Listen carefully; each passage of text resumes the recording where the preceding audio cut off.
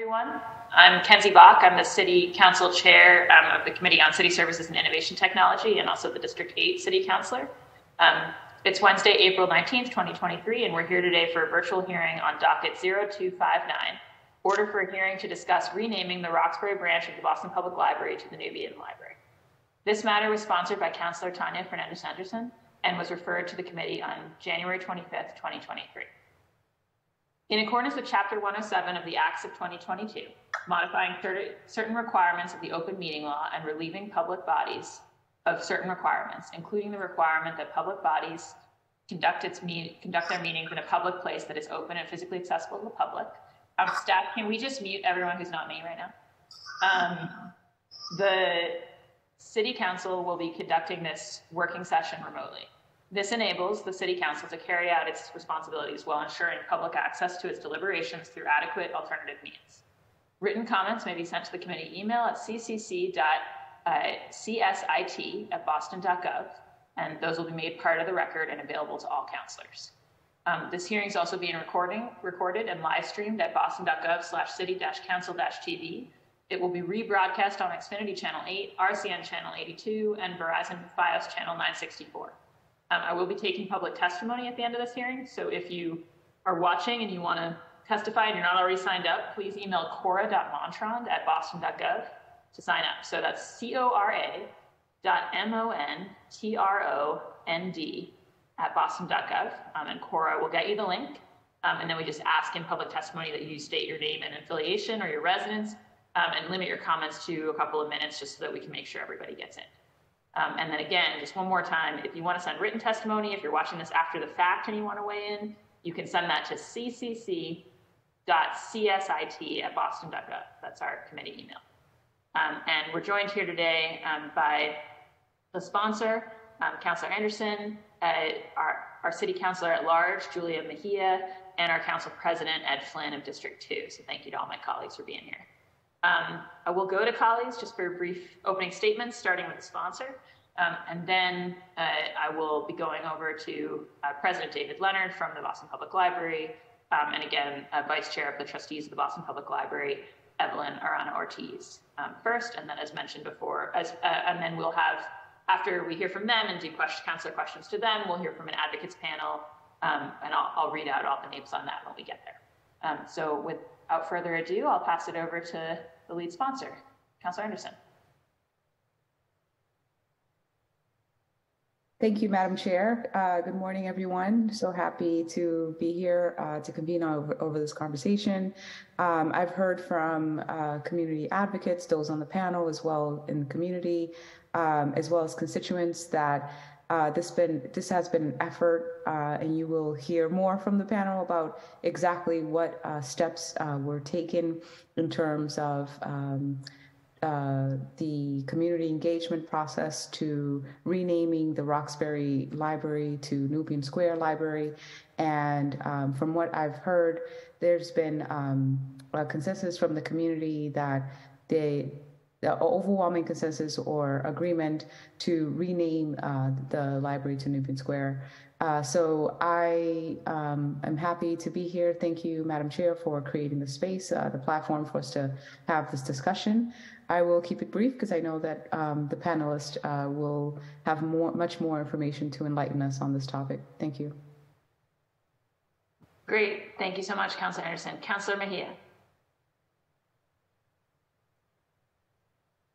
Sorry, I was on mute. Good morning, everyone. Happy to be here with you. And Councilor Bach, Chair Bach, is this your final hearing that you are chairing in your tender with us? I just wanted to, is it? So actually, I'm chairing 2 today. So this is my final virtual chair, and then I have a final in-person chair in the afternoon. So, my last day. So we want to uplift that. So your final virtual. So happy that it's something that is being community-led, and it has something to do with some sort of history, because libraries have lots of history, so it has some sense of relevance to you and the things that you deeply care about. So I'm happy that the audience has stepped up to the plate to make sure your final virtual hearing is something that will be memorable.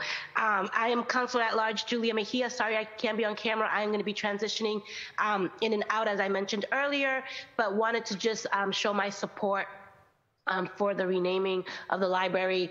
I know that the community worked really hard at renaming the square to Nubian, and I just think this is the continuation of really centering the voices of the people and creating space for us to hear.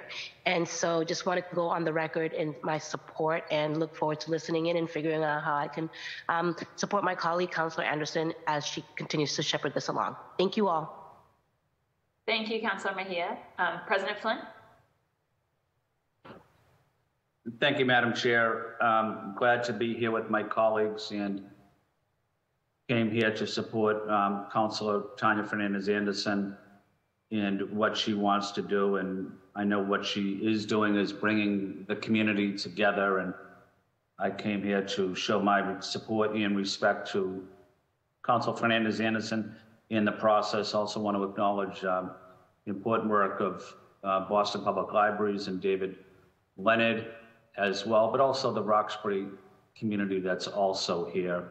I see a friend that I haven't seen in a long time, Siddiqui Cambone, so want to say hello to him as well. And glad to be here. I'm here to listen, but at the end of the day, I support my council colleague, Councilor Fernandez-Anderson. Thank you. Great, thank you so much, President Flynn. Yeah, and I'll say for my part, I wanted to make sure that we had a chance to have this hearing before I have to give up this chair. I think that our libraries are really very beloved in all of our communities, and I know that's true in Roxbury as well. And I think that passion about what to name our libraries is just, it's another sign of how much they matter to people. So, I think today our discussion, I imagine, is going to focus on sort of two areas. So one is sort of the procedural question of naming of libraries and how that works. And I know there's some differences of opinion on that front. And then also, I think it's a great opportunity for us to hear substantively from the public about what you want the library named and why. So trying, mainly in my role as chair here today, to just create this space to hear from all of the advocates in the library and counselors, and looking forward to that. Before I go to the BPL for opening comments, I'm going to recognize Councilor Erin Murphy at large, who's also just joined us. Councilor Murphy, if you want to make a brief opening statement. I'll let us go right to other people on, but just happy to be on and listen to this conversation. So I'll speak more when it's time for comments. Thank you. Great. Thank you, Councilor Murphy. All right. President David Leonard, you have the floor. Thank you, Council Chairperson Bach. Good morning, councillors and friends. Thank you for the opportunity to testify today regarding the history and the naming process for the Roxbury branch of the Boston Public Library at Nubian Square, formerly the Dudley branch. We continue to appreciate the Council's interest and concern for the entire Boston Public Library system, but especially its branches. My testimony today will be followed by that of our Vice Chair of the Board of Trustees, Evelyn Arana-Ortiz, and some of the facts we will present may be repeated in both testimonies. Carved over the entrance to the Central Library and integrated into the redesign of all of our new and recently renovated branches is the phrase, "free to all." What this means to our everyday operations is that we do everything in our power to ensure that all means all. All our spaces must be places of welcome, where every resident we serve can see themselves reflected in the identities of our spaces, our collections, and our programs. To give this committee context for this discussion, I would like to briefly outline the history of this branch and its names. The Roxbury branch of the Boston Public Library in Nubian Square, formerly known as the Dudley branch, opened in its current location in April of 1978. That building replaced both the Mount Pleasant branch and the privately endowed Fellows Athenaeum, known commonly then as the Roxbury branch. That entity still sponsors programs today at today's Roxbury branch. It is also worth noting that the Roxbury branch is the largest branch in the system with approximately 27,000 square feet, a signal of needing to serve the entirety of the neighborhood. In fiscal 2012, the City of Boston first allocated funding for a programming study, new signage, and some minor improvements to the space itself.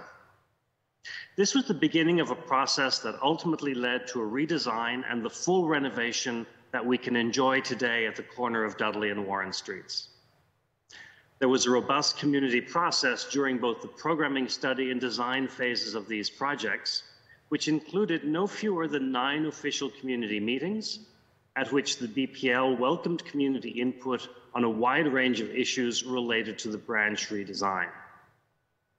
The complete reimagination of the interior spaces and facades of the building we see today was completed in 2020. We remind us all that was the first year of the COVID pandemic.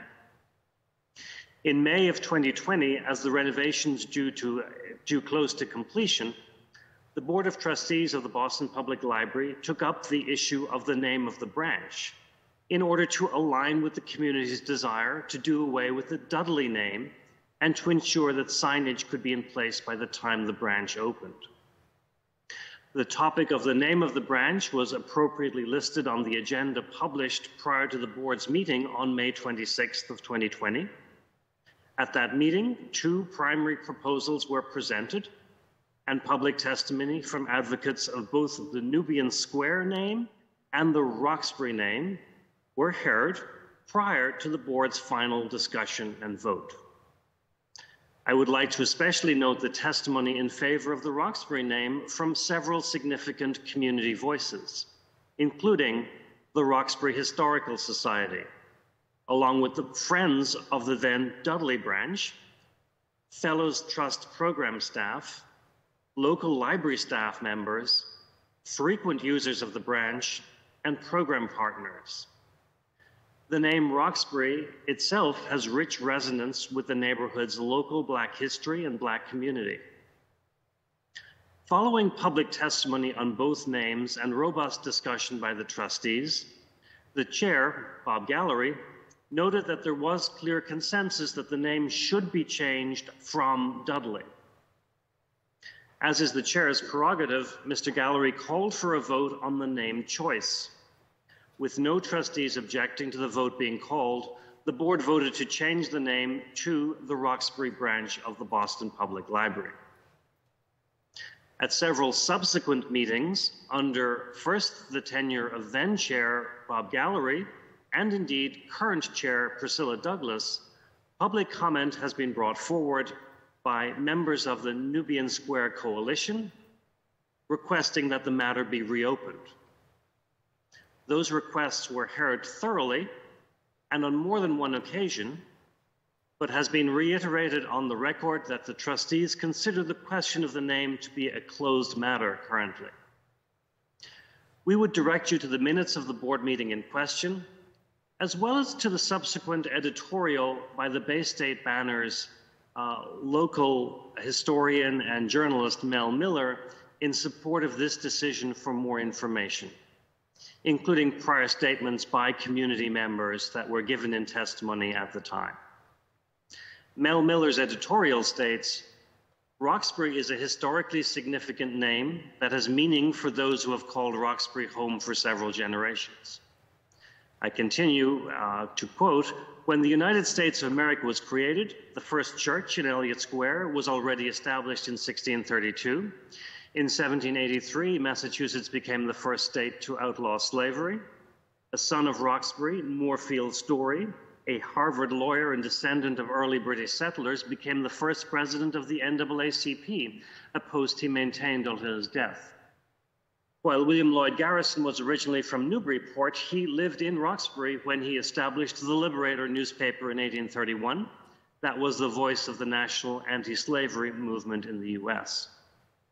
The book Boston's Banner Years, 1965 to 2015, a saga of Black success, lists many Black achievers identified with Roxbury. Every Bostonian aware of our history should support this decision. Closing the quotes from Mel Miller's editorial. Roxbury today is among the city's most diverse neighborhoods. According to the 2020 census, the population of the neighborhood includes 41% of residents who identified as Black, while 30%, almost a third of Roxbury's residents, identify as Hispanic or Latino, categories from the census, 6% as Asian American Pacific Islander, and 7% identify as biracial. We continue to believe that the name Roxbury allows the branch, again, the largest in the system, to be reflective of the entire population of the neighborhood that it serves, while still celebrating its significance to the Black community. I would draw your attention on this point further to written testimony of former trustee Amawa Arenas, herself a Roxbury resident, who has submitted written testimony today. Indeed, the Roxbury name itself is embedded in the design of the branch, which showcases several public art projects sourced from the local community. One of these pieces, titled Roxbury, includes poetry from young artists across the Roxbury neighborhood, celebrating the Roxbury name. I would now like to turn to the procedural issues raised in the hearing order as filed, which Councillor Bach alluded to in her opening statements. The authority of the Board of Trustees of the Library stems from the Massachusetts State Statute, including the BPL's enabling legislation of 1848 and Acts of Incorporation of 1878, which read in part, quote, "Said corporation shall have the authority to take and hold real and personal estate, which may be given, granted, bequeathed, or devised to it and accepted by the trustees for the benefit of the public library of the City of Boston or any branch library or any purpose connected therewith." The legislation continues, "Said trustees shall have the general care and control of the central public library in said city and of all branches thereof, which have been or which may hereafter be established, together with the buildings and rooms containing the same and the fixtures and furniture connected therewith." End of quote. By state statute and 175 years of practice, the naming of buildings and spaces within BPL buildings has always been within the purview of the trustees of the library. This has been illustrated in several instances, most significantly in the naming of the Honan-Alston branch, a name voted on and approved by the trustees of the library only upon the request in writing of then Mayor Thomas M. Menino. While the Council's current order, as written, proposes a different course of action, and while we believe there is no action for the Council to take beyond today's hearing, should the Council desire to revisit this issue, practice would dictate that the appropriate course of action would be for the Council to convey its desires in writing to the trustees of the Boston Public Library regarding any such request. I would like to close with one thought. While the Roxbury branch does serve the entire Roxbury community, we also do recognize, of course, that it anchors the physical geography now known as Nubian Square. We have proposed that the BPL refer to this branch going forward in its everyday correspondence and literature as the Roxbury branch at Nubian Square, in our best effort to satisfy both constituencies. I thank you for your time and attention to this matter, and I will now turn to our Vice Chair of the Board of Trustees, Evelyn Arana-Ortiz, after which we'll be happy to take questions initially from councillors. All right. Thank you, David. Good morning, Madam Chair and esteemed members of the committee. I would like to express my greatest gratitude for the opportunity to provide my testimony on behalf of the Boston Public Library trustees. And as David noted, we serve as a corporation with general management and control of all property affairs, and funds of the corporation. It has been my privilege to serve on the board for the past 14 years, during which time I have held various roles, including vice chair, chair of both the Finance and Audit Committee and the Fellows Athenaeum Committee. Allow me to provide you some historical context on the Fellows Athenaeum, which was established in 1852 after the passing of Caleb Fellows, a successful seaman who bequeathed a substantial portion of his wealth to construct a library in Roxbury that held over 5,000 books. The library was built in memory of his mother and his happiest years of life while living in Roxbury. In 1974, the assets of the Fellows Athenaeums were transferred to the Boston Public Library, Roxbury branch, and through the Fellows Athenaeum Committee, the Board of Trustees works in partnership with the Friends of Roxbury branch to select and fund top quality instructional programming at the Roxbury branch. Through my years of service, I have had the pleasure of working closely with the Friends and witnessing their unwavering dedication to support the vibrancy of the Roxbury community, their commitment to ensuring that residents have access to first-rate programming at the Roxbury branch has been nothing sort of remarkable.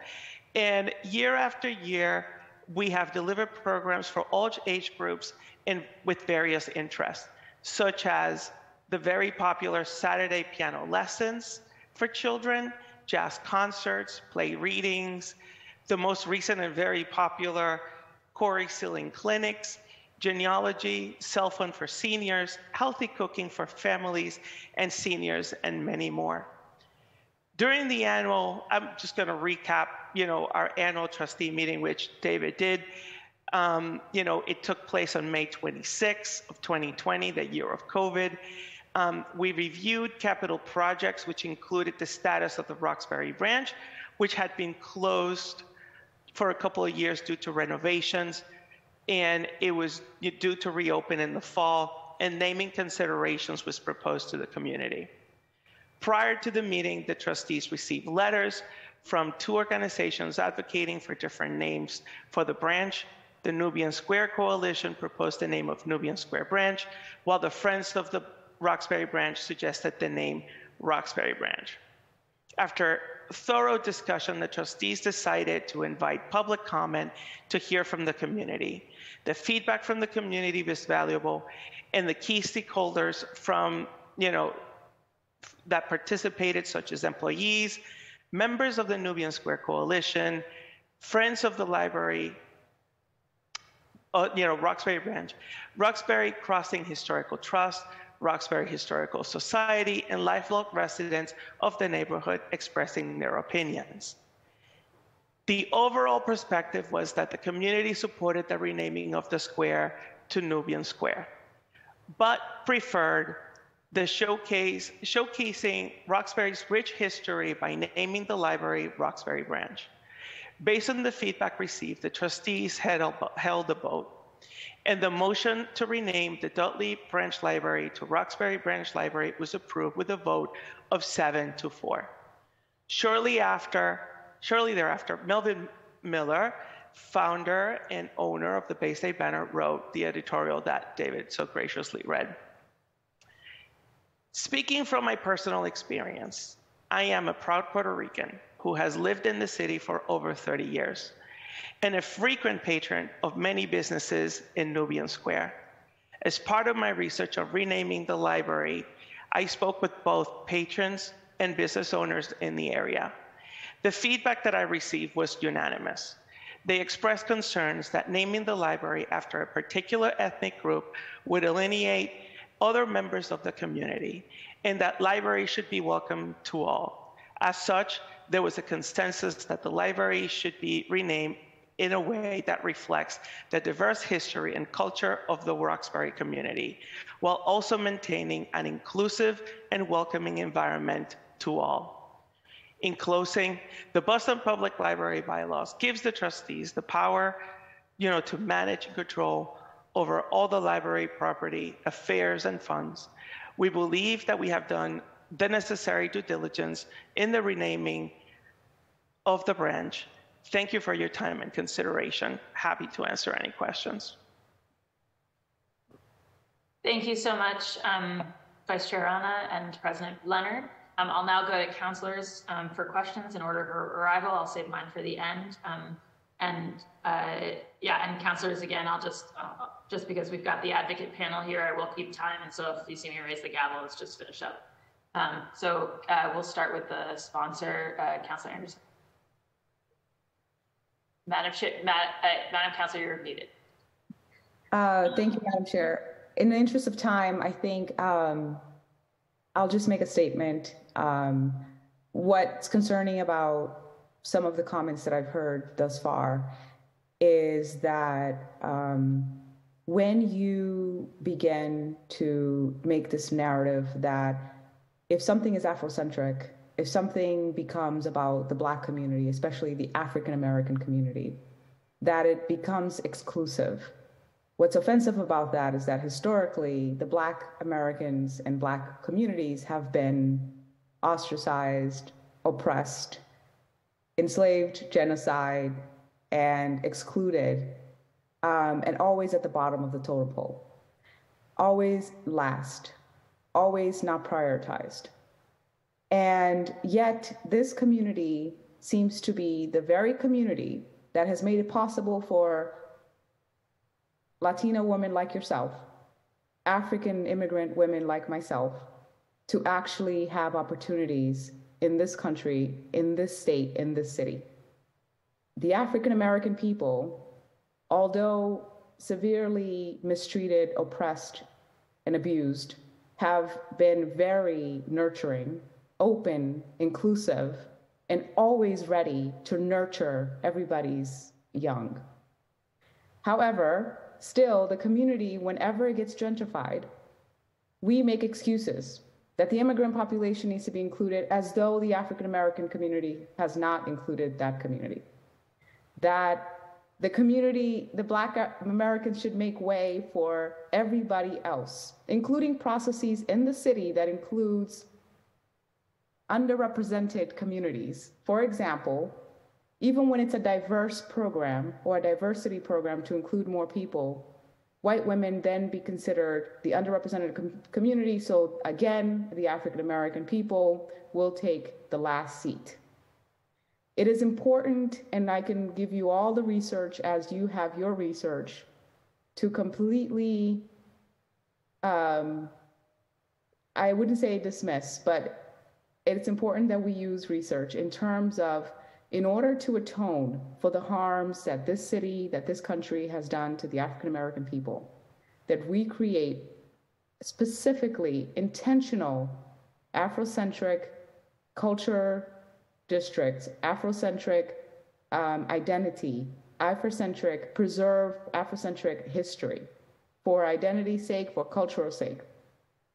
Whenever the African American opens their mouth to speak or to represent themselves or to be included or to ask for a bit of crumbs in this city, the city responds with, that's inclusive, that's exclusive, that does not include others. I would say, how dare you? How dare you say that because now Roxbury is gentrified, that it now, if we take landmarks, if we take historic facilities or not even historic, and we say, this bit right here, we need it to be to represent the Afrocentric culture. This right here needs, the name needs to represent what historically has been here, or at least that it needs to speak to the identity of the African boys and girls, the African American boys and girls. Then it's called exclusive. I have, with all due respect, and David, Mr. President, Evelyn, I thank you for being here. I thank you for your work. But I think that we need to have a very honest a very transparent conversation about what this means in this Black community.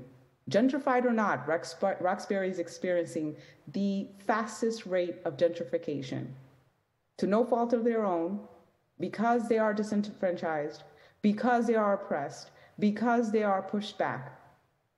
Now people have to find a way to survive outside of Roxbury. And because now it's gentrified, now they can't even have a peace. It's not acceptable. And I understand your process. And your reviews or an article from the Banner does not speak for all. That is one person's opinion. And the fact that you have heard overwhelmingly response from the community that they wanted to be named Nubian Library, but yet you felt that to preserve inclusiveness that you needed to name it Roxbury, it's not sufficient to make your argument. But I yield my time now because I would love to hear from my colleagues. I would love to hear from the panelists, to hear about their hard work and their research and why this is important. Thank you. Thank you, Councillor Anderson. Councillor Mejia? Councillor Mejia, you're muted. I am on mute. How dare you mute me? No, I'm sorry. So first, let me just start off by thanking the administration for being here, and for the record, stating that I'm an Afro-Latina, which means I claim my Black roots. And just like you, I also grew up here in the city of Boston. And David, I do appreciate you utilizing my hashtag all means all, because all does mean all, and all the truths and all the struggles and all the ways that the Black community in Roxbury has work to just get ahead. And I think for me, as a Latina, as a Black Latina, as an Afro-Latina, I think that it is not about my culture. I don't think a name will make me feel like I am not represented in that community. I think it's really about how we uplift other communities that have come before us. And historically, Roxbury has always been associated with the Black community, despite who lives there or not, right? So it's really about censoring it in a historical perspective and uplifting that little circle, that little square, because right now it's getting smaller in terms of just the way the situation is happening in terms of development, right? So I just think it's important for me to reaffirm my support as an Afro-Latina, recognizing that I see myself reflected in the community, and that I think that this is really so much bigger than just a name. It really is about valuing the will of the residents of who live there now, because there was a ballot that we voted on, or at least a sector of the city, to change the name to Nubian Square, right? So that determined the will of the residents that live there. And very similar to the people who are there now, this is the will of the residents that are there. So in the spirit of honoring the people, I'm going to reaffirm my support in that way. So por lo que están oyendo y escuchando, yo como Afro-Latina, aquí estoy para dejarles saber que yo apoyo cambiando el nombre to Nubian Square, Nubian Library, porque es bien importante apoyar a nuestros hermanos afroamericanos y dejándolos saber que nosotros estamos aquí con ellos.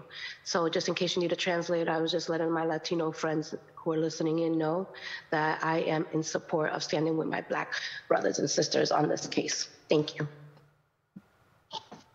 Thank you so much, Councillor Mejia. Council President Flynn.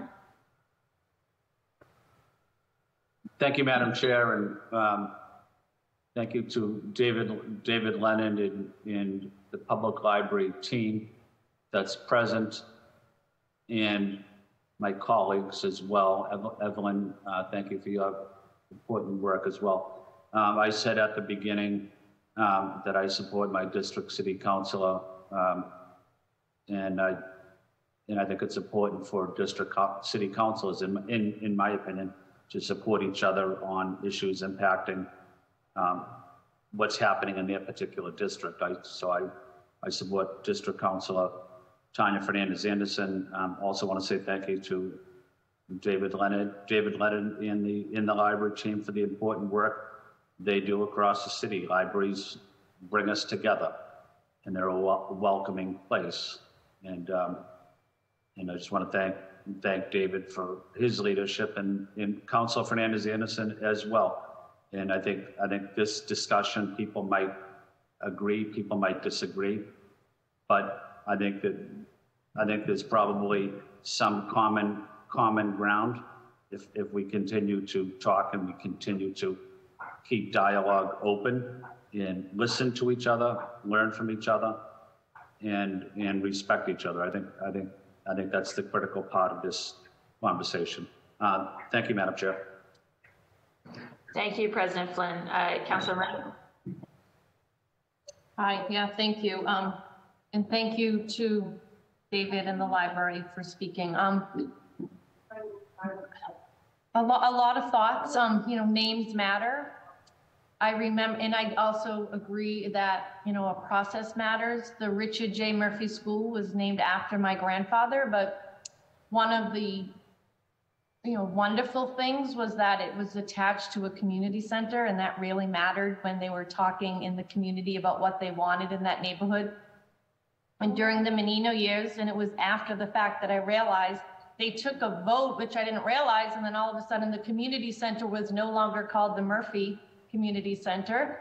And just realizing that, things happen, time moves on, but advocating for a name and following a process matters. So I just want to end by saying I support my district councilor, and I appreciate, you sticking up for your district. It reminds me of yesterday's hearing, Councilor Fernandez-Anderson, where maybe we don't have the right to make a change, but you putting this out there and having your voice and letting neighborhood people speak up also is very important. So I do appreciate the process. So maybe we need to look at how do we change names and who does have that responsibility. So I don't want to start, supporting changes one-offs. If it is needed to make a system change of how names get put onto buildings across the city or under different,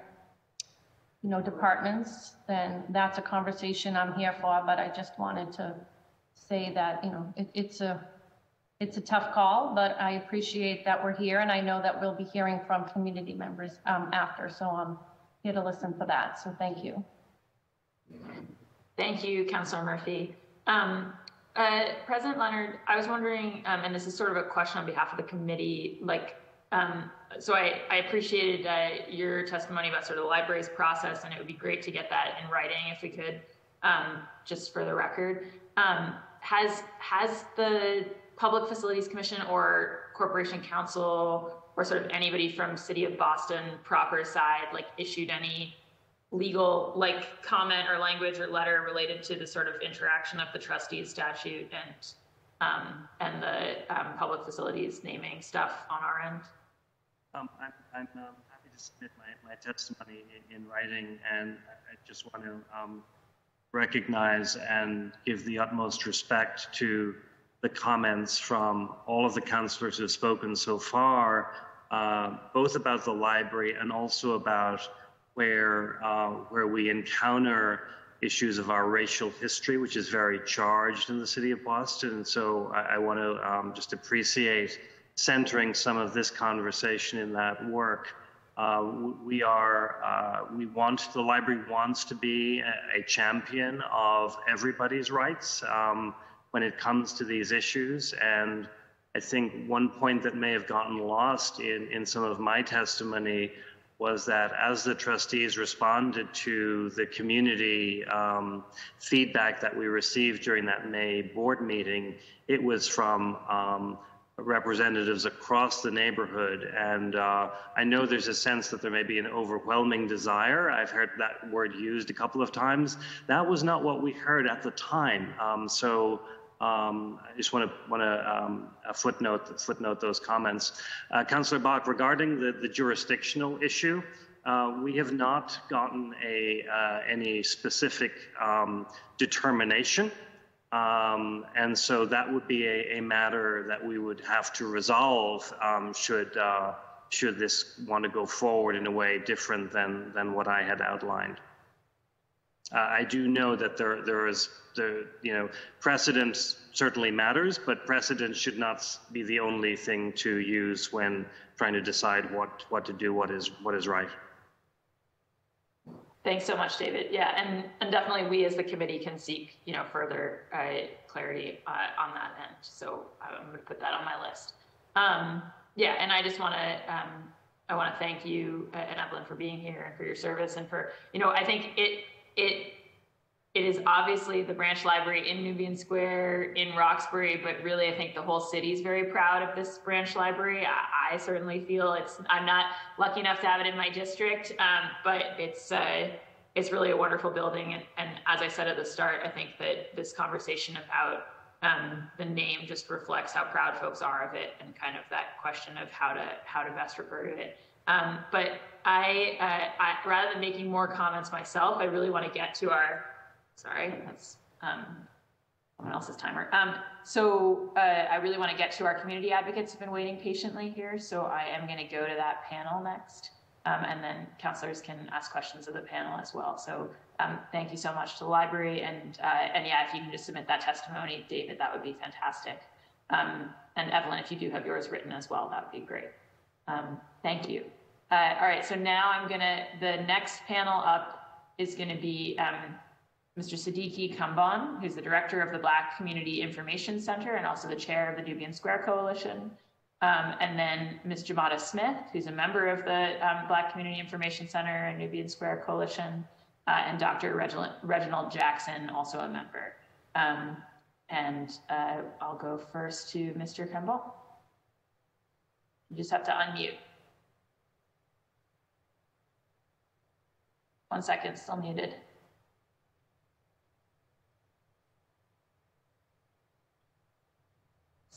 Siddiqui, are you able to unmute yourself, or can someone unmute at the staff end? There we go. All right, we're all set?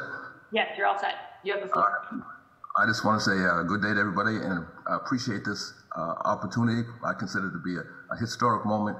And let me just say, what I'm about to present here from a chronological perspective in terms of the history differs from what Mr. Leonard presented.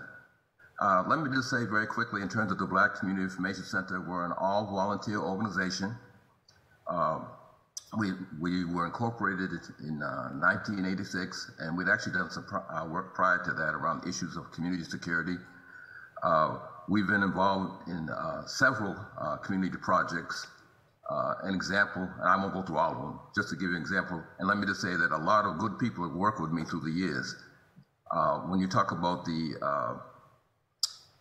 mall, the Mecca Mall in Grove Hall, the late great Walter Little had that vision. He owned that property, and he enlisted the support of the Black Community Information Center, because at that time is when CDCs were emerging, and there were about 7 groups that wanted to be the CDC for Grove Hall, and he said, could you please bring them together? That led to the formation of the NDCA Grove Hall and eventually the building of the mall.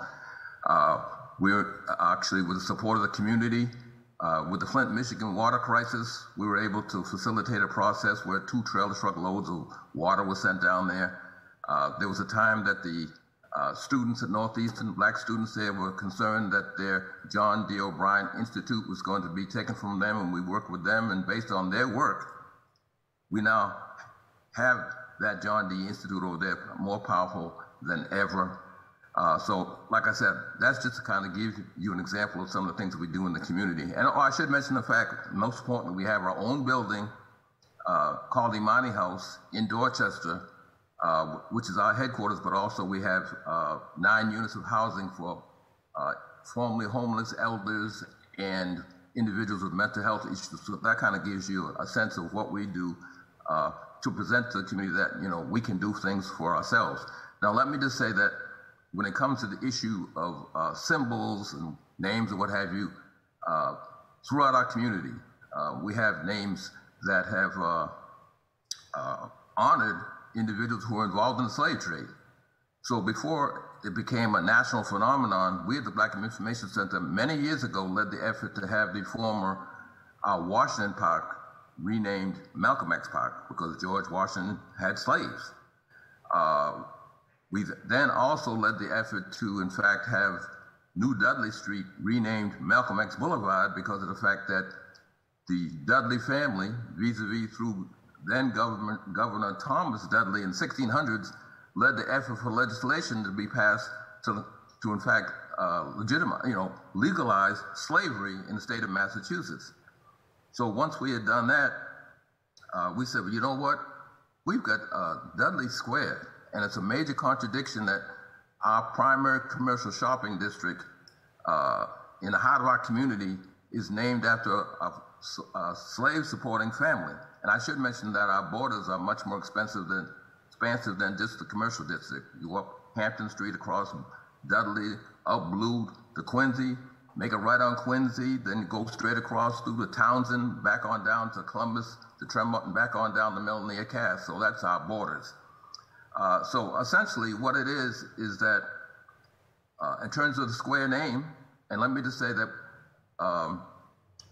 the formation of the Nubian Square Coalition came because of the fact that there was so much momentum behind support for the name change that it became a component of the Black Community Information Center and led to a ballot question November 5th, 2019, where the community overwhelmingly, we're talking about 80 to 90% of the vote in certain wards and districts, voted to change it to Nubian Square.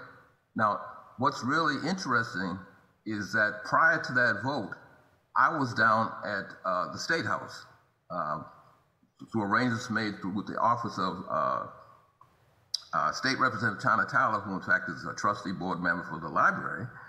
And essentially what it was, we were thinking, well, we want to change the name for the station also, which is the primary, the largest in terms of population transportation portal in New England. About 45,000 people a day come through there.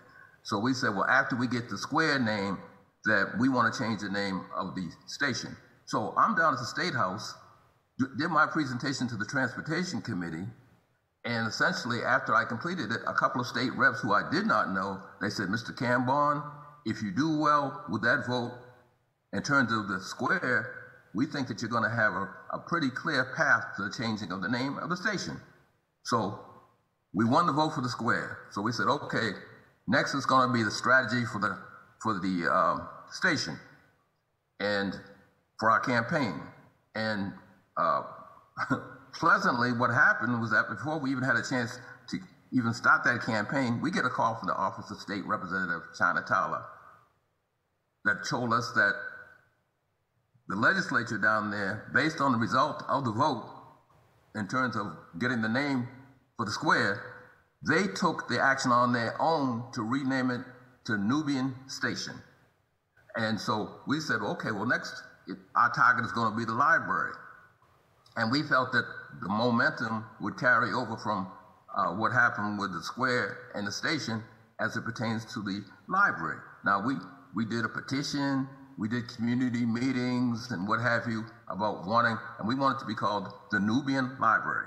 So I reached out to the Boston Public Library, to Mr. Leonard, and Mr. Leonard indicated he was well aware of the square name and the station name, and that we were looking at the library.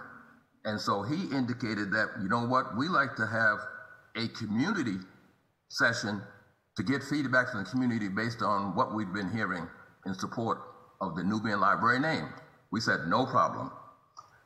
So consequently, before that meeting could be convened, I get a notification from Mr. Leonard through his secretary, Ms. Pamela Carver, basically inviting me to the May 26th trustee board meeting that we referred to. So in this document, which I have in my possession, it stated that the name issue will be on the agenda, but no vote will be taken. So it was virtual. I'm there. My presence is there. And so what happens, they went to the agenda, and then trustee board, I heard this whole thing around all this testimony and the preparations for that around the issue of the name. The then trustee board chair, Mr. Robert Gallery, stood up and said, you know what, I know we've completed the agenda, but it would be unfortunate not to have a new name for the library in Nubian Square now that it's been, with all the repair and everything that's been done. And he said, I propose that it be called the Roxbury Public Branch Library. Now, I knew right away that that was not spontaneous on his part. And now when I hear this thing about the amount of folks who testified in behalf of it, look here, I was there virtually. And the only thing they got was one phone call from a resident who I'm assuming they contacted in advance that called in. It was I can't remember, it's Mrs. Tessel. It was Tessel Collins, Mrs. Collins, Tessel Collins' wife who called in. That was the only voice that happened. Now, what happened was that I heard the issue around the vote of 7-4. The good portion of the folks of the 7 were not from the community, number one. The 4 who voted against it said they were uncomfortable voting for something that they knew was not within the context of what the community wanted. So subsequently, what happened was that we reached out about the unfairness of the situation. And so let me just say that it's really unfortunate. Let me just say that, first of all, Mayor then, prior to her becoming elected, Mayor Wu said that she absolutely supported the Nubian name, and that the bottom line is that even Mr. Leonard himself stated that we at the library recognize that there's substantial sentiment for the Nubian library name. And that's when he offered the alternative, which he just mentioned. But what he didn't mention was that when the question was raised about the name, which we rejected overall anyhow, when he said the Roxbury Public Branch Library in Nubian Square, he admitted that on the official city record, it would be the Roxbury Public Branch Public Library, but the addition of in Nubian Square would only be an administrative gesture, not part of the official record for the city of Boston. So let me just say that this whole process has been very disturbing in the way it's been conducted. For some reason, it appears that there are some folks who do not want the Nubian Library name. And when we talk about the reason why we didn't want it to be called the Nubian Square Library, we want it to be along the Schaumburg model in New York. We want not only for it to be, a quiet space for people in the community to come to study, but also that there would be research going on. We'd have a wall of honor listing folks like Mel King, Doris Bunty, Mr. Cass, folks of that nature. So what it is that, we want what has been stated. We want recognition, and actually, when we're talking about this Nubian Library name, we feel like we're in fact being disrespected, because it's clear what the community wants. And for whatever reason, we've been getting this resistance, if you will. And when I hear this talk about the sentiment expressed by all these community groups in support of the name, I'd like to know where that happened, because it sure didn't happen at that meeting that I was at. So let me just say this, that the community is thrilled with this name in terms of, and it's more than just a symbolic act. And I'll give you an example. I was talking to some students there at Madison Park High, and also John D. O'Brien. And one of the youngsters stepped up and he said, Brother Sadiki, he said, do you know how good it makes me feel? He says, when I come out of school, I come out here to Malcolm X Boulevard. I go down to Nubian Square, and he says, if I'm going right home, I get a bus at Nubian Station, and he said, and someday I hope I'll be doing my homework at Nubian Library.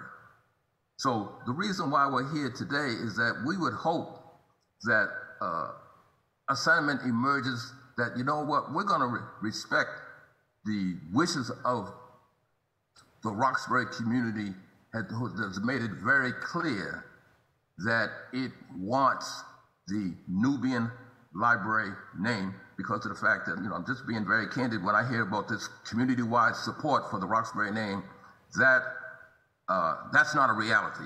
It's not a reality, and I challenge anybody to prove that, in fact, that is what is going on right now. So I'll just say that I appreciate this opportunity to do this presentation. It took us 8 years to get the Nubian Square name. We have Nubian Station.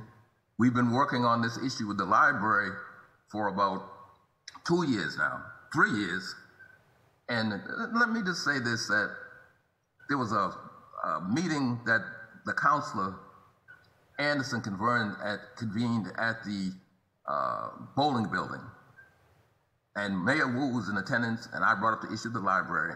So when it was over, she said, we're still looking at that. When the session was over, this young man came up to me. Well, he wasn't young, white male, did not know him. And he said, look, he says, you don't know me. He says, but what's the big deal? He said, the people have spoken, just change the name. And then he just walked away frustrated.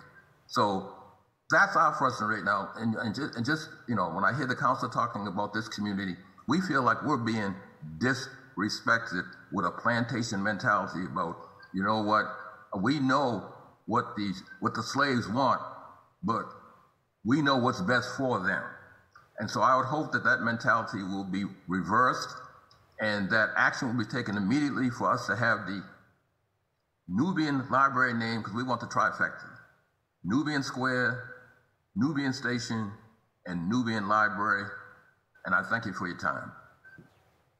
Thank you, Mr. Cambone. Next up is Ms. Jamada Smith. Jamada, you have to unmute, but you have the floor.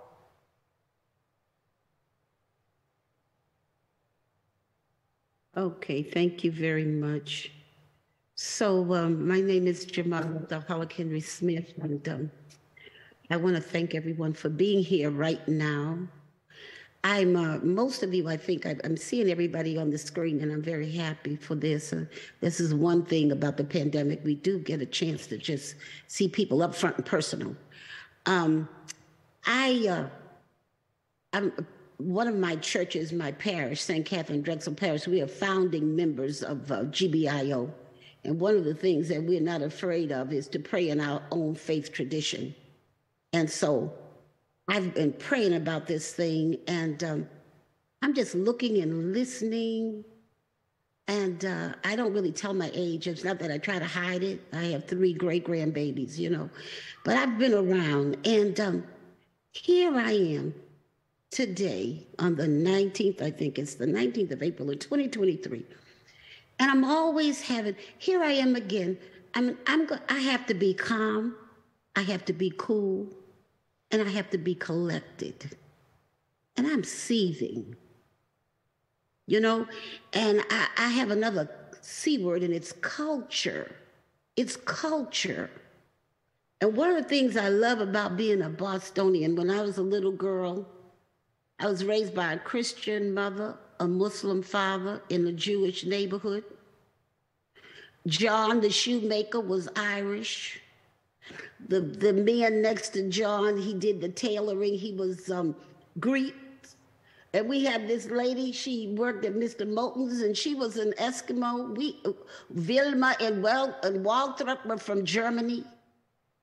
We had Boston is a melting pot. Throughout the country, you go somewhere and try to get a decent Chinese food in Atlanta. You get it in Boston. You get the best, but it's about culture. And what I'm saying here is that if people don't know already, and evidently you don't know already, so I want to try to help the logic in the mentality, because it's a mentality and it's a mindset. And we are the first. I think it was Dr. Jackson was mentioning the other day that the Boston Public Library is the first library in the United States of America. So we are first with a whole bunch of things, okay? And so my thing about it is that it's about a culture. Even some of the Black people are afraid of Nubian. Don't be afraid. You know, Irish, it's a culture. I don't know who on here, I would like to see a raise of hand of the Irish people, you know, because and guess what? You see this little green I have here? You know, I didn't used to like to really say this because this is what we've had to go through culturally. Do you know my mother is a Collins? Do you know her father was Jacob? Do you know his father was Patrick? And do you know his father was Garland? And guess where Garland was from? Dublin, Ireland. Okay? So don't be afraid of the culture. Chinatown doesn't mean you can't be Black and live in Chinatown. You don't have to say Irish to go to South Boston, okay, and go to Dorchester. It's automatically corned beef and cabbage and stuff. You don't have to say Italian, you go to the north side, right? But it's just about a culture. That doesn't mean I can't go live there. So why do we have to make it such of a big deal in 2023? And so these are the things that I'm gonna try to calm down because I'm supposed to be calm and I'm shaking in my boots. And because we are here, you can't see my feet. I don't even have shoes on, so I don't even have boots on. And so my point is that I need to appeal because some of you already get it. And then for those of you who don't get it, I would like for you to, if you can't work from the heart, work from the logic. And Mr. Leonard, I appreciate you for more reasons than one. One of the reasons I appreciate you because you are the voice. You are being the voice of some of the people that think the way that is being thought. And you use the word all. It is unfair to the little white children to not know. And that's the very reason I've been on all these years with the Veterans and Friends of Gordine Memorial Park. The late Fern Cunningham, she sculpted before she died. General Gordine. We've got 10 bas reliefs that are going to be put up. If you go down to Nubian Square right now, you'll see it in the making. It's to let the white children, the Black children, the brown children, the red children, what is that little song about all the children of the world? It's not fair to them to not know that veterans, Black veterans were in every war. So what I'm trying to say is, it is not fair. A little white child is not being a racist if they don't see things in the books about the Black culture. So there's nothing wrong, there's nothing to be scared of. And so these are some of the points that I want to point out. And then to correlate with the squares. You know, you have the Eggleston Square, you have the Codman Square, you have the Copley Square. Why in God's world would you not have Nubian Square? You know the analogy I see? I don't even watch television. But lately they had this little thing about the girls with the basketball. When the little white girl was doing this, she was being just on it, and she was being something to be proud of, and she was doing like this. It's kind of like that little thing about the little girl with the curl in the middle of the forehead. When she's good, she's very, very good. When the Black girl did it, she was horrid. Okay? Now, it's a mindset, and it's up to all of us. We've got to fix this thing. It's taken forever, but that's okay. I am not concerned about my children. I'm not concerned about my grandchildren, even the great-grands. I'm thinking about the children even in their mother's wombs and the generations. We need to fix this stuff. So you got to do some catching up so that the children can see. And this is one of the very main reasons why it's important. Why? You want to know why? Well, why not? We need to right the wrongs of things that are not right yet. And then in all fairness and all love, I just have to love everybody because it's against my religion not to. And some of these names that you named, you know, I'm going to just be straight. I mean, even within the races, we're so messed up. You know, I was around when the Black Panther people were saying, black is beautiful, black is beautiful. They had to keep pressing that because guess what? We were just so ugly. Our lips, our nose. If those Black Panthers hadn't just kept telling us, black is beautiful, we would not, this screen wouldn't look like it does right now. And so more work has to continuously be done. So it's about justice. It's about doing what is fair and just. And I want to be here to help you to think and to think about the babies that you love. You talk about all. If it's all, let's make it all. And don't be afraid of the word. Don't be afraid of Nubia. You're not afraid of Chinatown. You know, don't be afraid of that. So let's just get to the heart of the matter here, you know. And I appreciate every one of you that came on that automatically said that, you know, you were in favor of it for whatever reason, even to support.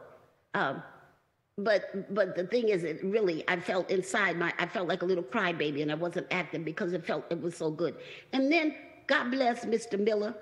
But Mr. Miller, I'm not going to name call it.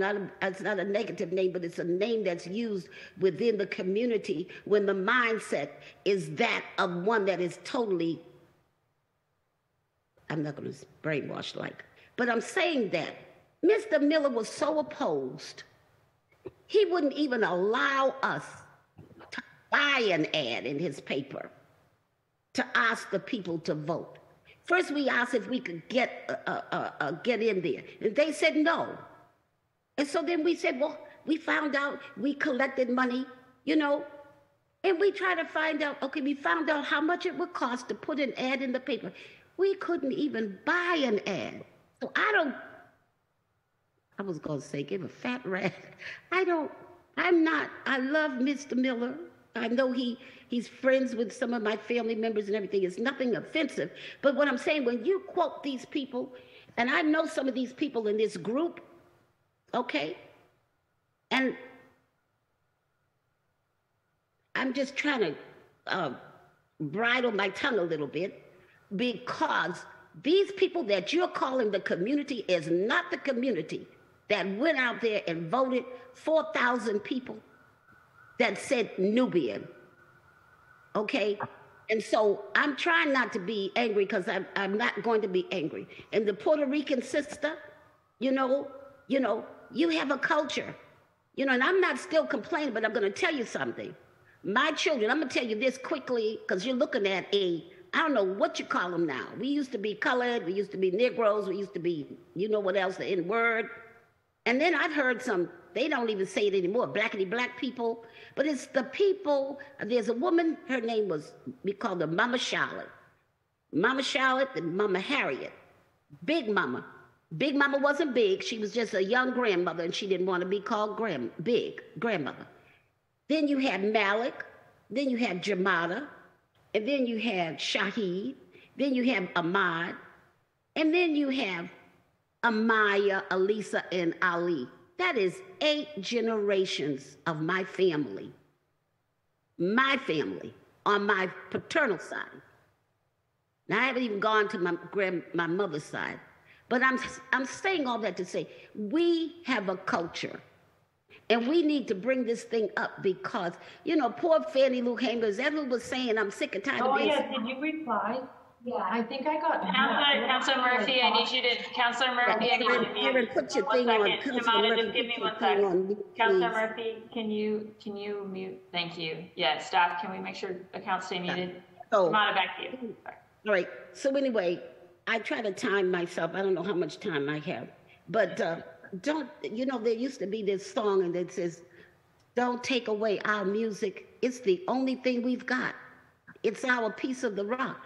Don't strip us of the culture that we're trying to get so that we can all All of us can be together. Okay, so leave this thing to the community, the real community, the people who voted. I don't know I'm on an eyeball. I know some of these people. And as an aside, Mimi Jones was on the Friends of what used to be called Dudley.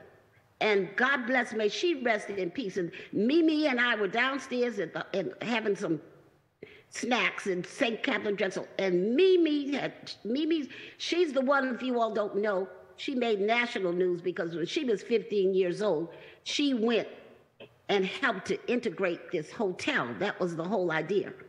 And the older Black people didn't know how to swim, and they had young kids in there. And the man literally poured acid in the pool. But Mimi said to me, she said, Jamada, and she did like this, and you know Mimi's cheeks. She said, I would love to see a little Black boy saying, I'm going to the Nubian library. And she was a struck down member of the Dudley, Friends of Dudley, okay? And so I'm gonna close in 1 minute. But what I wanna say is, yes, we would love to see little Black children, but you know, I go to that library 2 and 3 times a week. And guess what I see? I see white children, I see Asian children, I see brown children, okay? And I can tell from those young people and how happy they are there. And they're in Nubian Square, they will not be bothered if we do not, when we name that name Nubian, and they're not gonna be intimidated by any respects. So I'm very grateful. I'm happy that my eyes are on you all. I'm gonna see if I have any other notes. I'm just saying, fix this for the children. You know, make some history. You all are the history makers. And I appreciate you all because you have to come up with all kinds of decisions. Erin, I see you. You know, I know that you're on different things. You with the veterans, you know, and I know you're on this other thing with the redistricting and all that, but you all have to do so many things. And I get that. But just try to have a mindset. Set the pace historically. It's time. It's really past time. Stop quelling this thing, okay? And give the people what they want.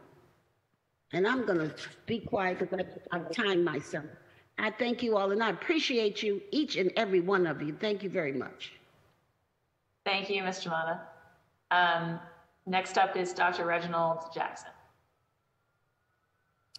Good morning. I guess it's still morning.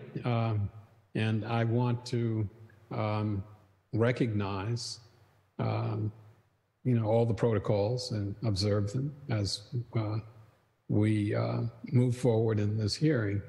And I want to say that I appreciate our city councilors, the hard work that they do, and the vigilance that's required in order to get us to a place where we feel that the needs of the community are being addressed, and that what goes on is in response to the needs of the community. I would like to begin by saying that as an educator, I've been in the schoolhouse for at least half a century, here in Boston, New York, New Haven, and in West Africa. And so I've seen a lot of different kinds of situations and variations on some of the main themes that run through what's being discussed today. And it's about identity, and it's about culture. And I think if there is nothing else that comes out of this after, you know, a positive outcome, that folks remember, it is that we should think about how culture is the balm as well as the cure for many of the issues that we face. And by that I mean as we look at culture, and my background is in communications as well as visual anthro. I've traveled around the world looking at how African survivals or African retentions manifest themselves in various forms of expression as Africans were moved from the continent to just about everywhere in the world. And I think it's important for us also to understand that we have been dealing with a false narrative. And by that, what I mean is that when we look at recent, current, historical facts, without looking at how they originated, where they came from, we're all descendants of Africa. And I don't know if you have the occasion to watch Dr. Henry Louis Gates's Finding Your Roots, but when you find someone who is in their 50s, 60s, and older, saying, after divulging the genealogical basis for their being, oh, I now know who I am. It's really, in 2023, for someone to live most of their life and not really know who they are, and we can do much better than that. And I see a library, like the library in Nubian Square, as a starting point. Naming the library Nubian takes us all back to the beginning of humanity, at a time when humanity is being challenged. Again, 2023, here we are, and we're talking about debating whether or not Black history should be taught, or African history. But it's not just Black history or African history, it's world history. And it's the history of all of us. So when I hear about, well, inclusive or exclusive, that is no longer a viable argument. We're all from the same place, and what we need to do is to accept the fact that healing needs to take place, and that healing comes about through the manifestation of culture and how we apply the culture. Naming is so important and integral to that construct. So I think a lot has been said already about how this procedural piece happened. And it's unfortunate that through the platforms that we work on, allow for these sort of distortions and variances from fact, from truth. And somehow or other, we're going to have to find a way to move forward, to bring clarity to folks. As a young person, there was nowhere in my educational process, and I have several degrees, where I learned anything about my ancestry, African ancestry. It was only after I finished my first graduate degree that I began to realize that there was a whole nother dimension that I was missing, and that's why I went into anthro. So I think we have a real opportunity here to educate folks across the board. We're not just talking about folks of African descent. We're talking about everybody. The false narrative that has been laid on us needs to stop, and we need to get with the real history of humanity. We all know that humanity started in Africa, and so this whole discussion, I think, to some degree, is moot because we're talking about the whole history, and the whole history comes out of that experience. So I'm pleased to have the opportunity to be a part of this panel. And I'm excited about the possibilities that lie ahead as we move to a Nubian library that says to young people, you are somebody, you do have cultural heritage, and that we're on our way to healing. Because once again, culture is the balm, but it's also the cure that comes along with our healing. So I don't want to belabor this. I think that there's strong support. The folks have spoken, and this is what people want. This is what our community wants. And when I say our community, I mean everybody. And so I think we should move forward and get this done so that we can go on with the important work that Mr. Leonard and others have started in the renovation and of the library, and bring this to another level where folks can feel comfortable and being identified with a historical marker that says we're all the same people. And that would be Nubian Library. Thank you for your attention. Thank you, Dr. Jackson. I'm going to go now to counselors for questions or comments in response to the advocate panel, and then I'll take public testimony. So I just want to flag for folks who want to give public testimony, if you're watching this, shoot cora.montrond@boston.gov an email. That's cora.montrond@boston.gov. It's helpful if you can do that in addition to raising your hand on the Zoom, just so that I know that you want to give testimony. But first, before we do that, we will go to Councilor Anderson. Thank you, Madam Chair, and thank you to all the panelists.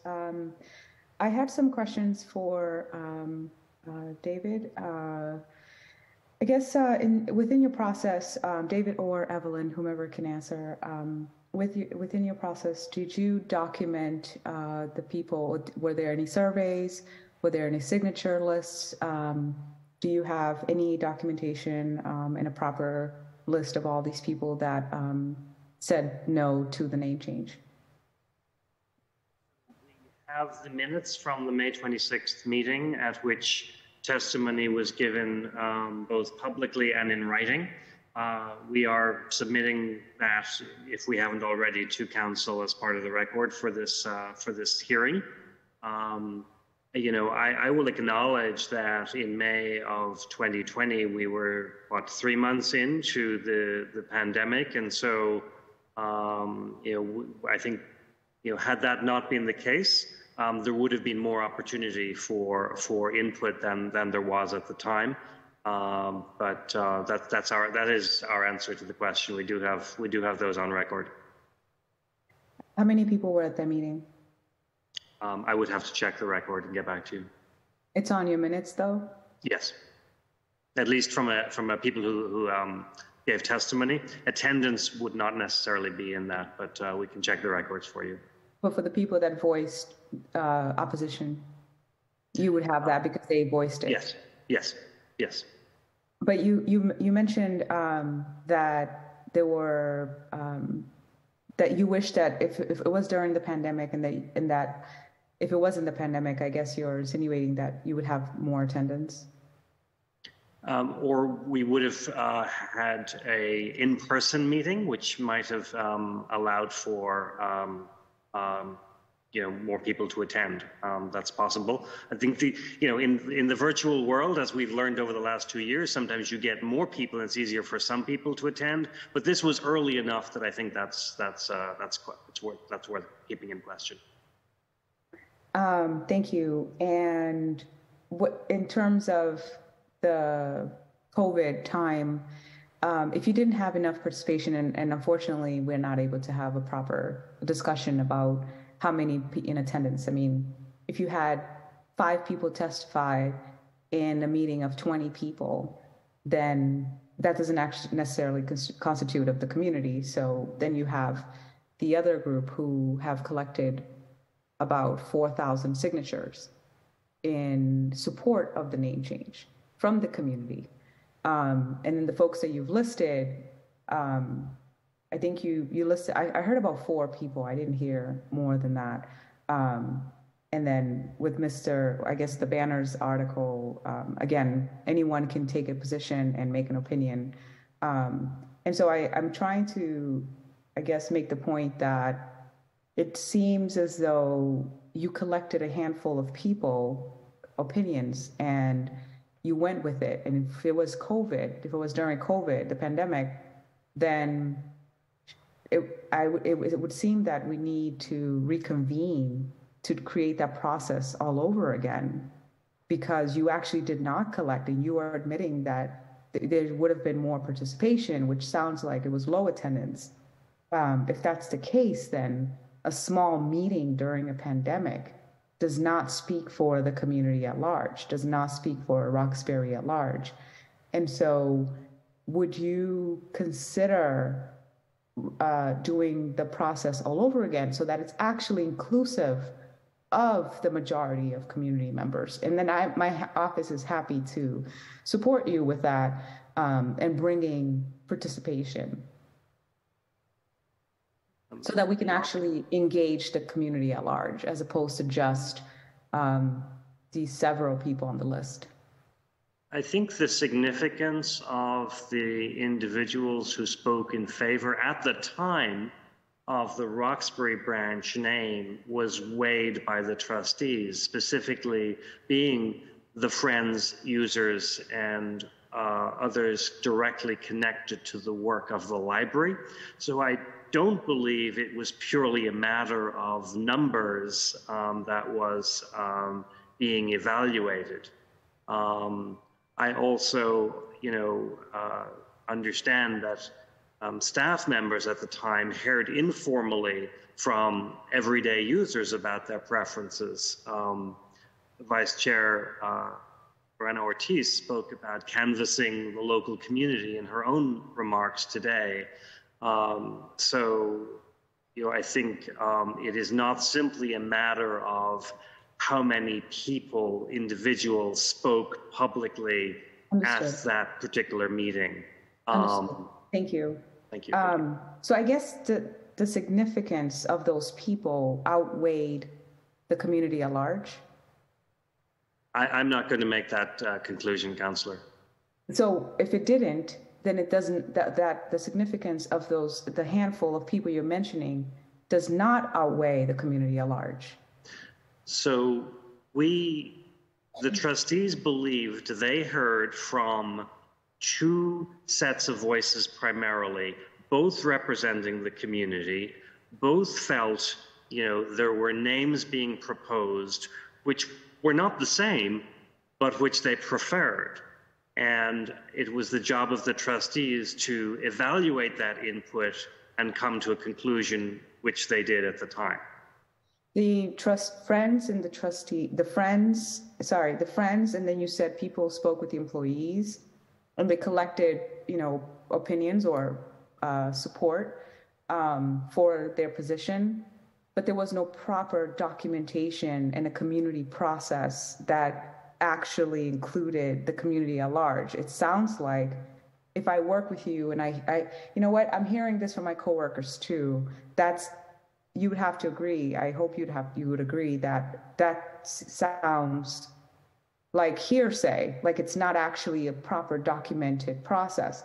And then the friends and all of these people, then we'd have to look at does that reflect the demographics of Roxbury? And and then they don't speak for the community in Roxbury at large at all. In fact, I would even incorporate how long have you been here?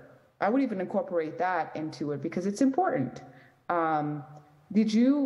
Evelyn, do you have a list of the businesses that said no to the Nubian name? But you mentioned you surveyed and you so I'll tell you about the businesses that I have been going for the past 30 years. Oh, sure. And so I don't have names of people, but I mean, I've been visiting. No, hold on. No, you hold on. Sorry. This is no. You asked me a question. I'm trying to answer. Evelyn, that's not how this works. Sorry. I'm actually allowed to question you and ask you to go to the next question. I'm as a city councilor in this hearing, I'm asking you to yield for a moment so that I can get clarification of what you're saying. I'm not trying to be rude to you. I'm trying to get clarification. When you said you have names, see what happens is this format is not very good at communication, and then we're on Zoom, so it's hard, and I apologize. But I do have to slow it down so that I can get clarification for the record. So what you're saying is you have names of businesses that you frequent in, but you don't have names of the people, or you don't have a survey. Okay. No. Thank you. No. So can I add additional details? So I've been going to El Platanero for the time that I've been in Boston, which has been over 30 years. And in various visits to El Platanero, I spoke to people who work there. I spoke to random people in the supermarket. I also visit in Mondonguito, which I go there frequently for food. And I also spoke to people who are visiting. So I did not take names. As you well know, people of Latin descent, they don't like giving names because they're afraid of, if not here legally, what are you going to do with my name? So there are people who don't trust about giving names. So then I think, and the information was not to be used in official manner. It was for me to sort of, gauge the community. Because what I'll also say is that although you all, and I'll say this, and as my personal opinion only, I said, the people who are participating in this committee, it feels to me that it's one-sided. The people that have been noted in the minutes advocating for a different name have not been included in the testimony except David and myself. So thank you. That's all I have to that say. gavel. That means it's my time, and I have one more comment, Madam Chair, if it's okay with you. Sure, go ahead. Thank you. Do you see why we have to go fast? Because it's a timed thing, Evelyn. And so it's like question, answer, quick and go. And I'm sorry about that. It sounds like hearsay for the business, hearsay for the employees, and hearsay in terms of the testimonies, hearing it from people. We would like to ask through the chair that you provide, not you, Evelyn, because you're stating that there are no names for the businesses. But for David, if you can provide the minutes that actually shows who testified and who they represent. I understand your point about coming from the Friends or a representative from different places. There are civic associations in Roxbury. In fact, Roxbury has the most number of civic associations from all of Boston. Trust me, I appreciate them, but it's also a lot. And I guess my question is, in your process in engaging community, then were any civic associations, especially for that catchment area, included? The process calls for the trustees' meetings to be public. Those meetings were public, were notified, the agenda was listed. Sorry, where did you notify it? Through the clerk's office. And, I see. Yeah. But they weren't invited directly.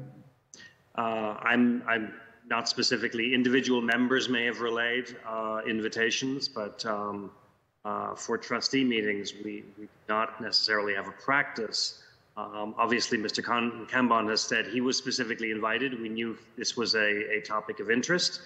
The Friends were specifically invited. It was a topic of interest to them. But beyond that, public posting of notification of meetings is our standard process. I would say that it sounds like the community at large was not properly communicated with or invited or engaged. It sounds like the businesses, I can name more than Mondonguito and El Platanero, porque yo también hablo español, y I've been here over 30 years as well, Evelyn. And I went to school in Nubian Square all my life. I went to Dearborn, I went to O'Brien, I lived in Academy Homes. This is my place, right? So like, this is our place. So I can name all of the businesses in Nubian Square. And and the thing is I don't think that they were properly surveyed. I don't think that the civics engagement associations were properly surveyed. I don't think that the community was properly invited and engaged. I'm asking again for you to reconsider and doing this process all over again, especially because obviously 4,000 signatures is overwhelmingly way more representative than your process that you listed today. Thank you, Madam Chair. Thank you, Councillor Anderson. Going next to President Flynn, and then to Councillor Murphy. Mr. Mata, I see your hand up. I'm going to keep going through the councillors, but I'll come back to you at the end of their questions if you haven't had a chance to say it. Going to Council President Flynn.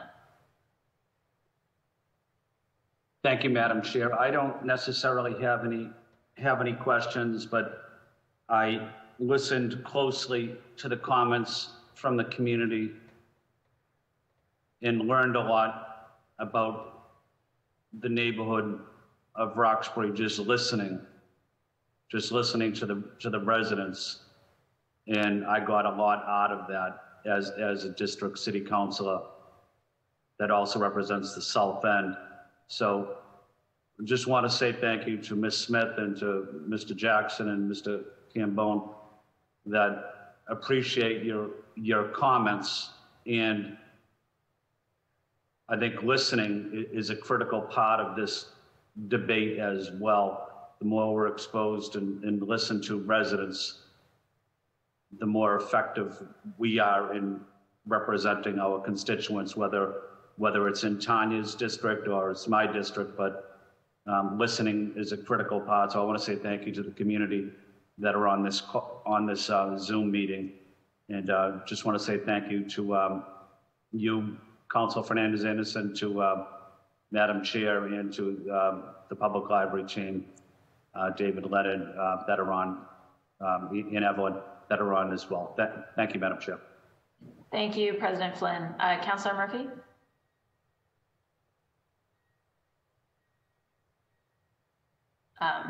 I'll come back to Councilor Murphy in a moment. I'll just see, Jamada, did you want to say a word? Yes, I just want to humbly say this. First of all, one of the plights is that the businesses, the owners of the businesses in Nubian Square, they're not even Black. I don't mean not people of color. They're not the people with the pain, with the this and the that. So when you ask them, they're coming from even if you do ask them, you know, I don't find that as a very good representation, because the people with the money who were able to own and to sell in Nubian Square and then close their gates and go back to their own personal communities are not representing the people that we're talking about. That's one of my points. And then my other frustration, I was told when I was a young girl that rules are for people that you don't want.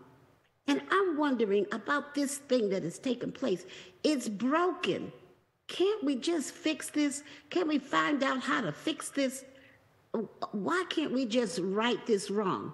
You know, I don't feel like going back out and rounding up a bunch of people and fight this fight. We have so much to do in the city of Boston, and we are on a roll, and we are getting so much accomplished, you know, and You know, I'll do whatever I have to do, and as my mother would say, until my tongue thickens, you know. But why do we have to go through all of this again? Can't somebody find out? You know, everybody, you know, we have exceptions to rules, and we have the law, and we have the legislation. We need to just fix this thing and get it taken care of, because it's broken. And I appreciate it. Thank you, Councilor, is he gone? Thank you, Councilor Flynn. Thank you, everybody. Thank you, Mr. Mata. And in a minute, I'm going to go to public testimony. Just a couple of things I wanted to say. One is, you know, I think in some ways, listening to all of this, I think that it sounds to me like part of kind of the speed of the process and everything that happened had to do with the fact that everybody on all sides of this question agreed that it obviously wasn't going to be called the Dudley Library anymore. And so it seems as though, you know, in some ways what happened was, because there was going to be a quick move away from that, there was a quick move, you know. And so I think, and I appreciate the impulse there to recognize the voice of the public in terms of changing Dudley Square to Nubian Square. And the fact that that's already become, you know, our standard part of our conversation. And it always makes me smile, because even before I met Ms. Jamada, I made my way into Nubian Notion some years ago. So it's nice to have seen that come to fruition. So I just want to acknowledge that I think that was also a piece of the puzzle here, was that everybody knew that you couldn't, when you can stay at the prior situation and sort of notice everybody and get everybody involved for an extended process, that's one thing. It seems like, you know, there was a desire to make a quick move, but then I think we're obviously hearing here on the council a question about whether all the voices that needed to be heard were heard, and whether we've really asked people the question properly of what you want to name the library, right? Because I think also we obviously had the ballot question, we've had a lot of conversation, but the conversation where we specifically put to people the question, what do you want to name the library branch? It sort of came sideways at the library branch, right? So I mean, I've definitely learned a lot. Again, it's not my district, and I'll be stepping off the council soon. But I really wanted to hold this hearing and help progress the conversation forward. And I feel as though we're doing that today. So I want to thank everybody. I am going to go to public testimony. I've got one piece of written public testimony to read that was sent in by somebody who has been watching but didn't want to speak on camera.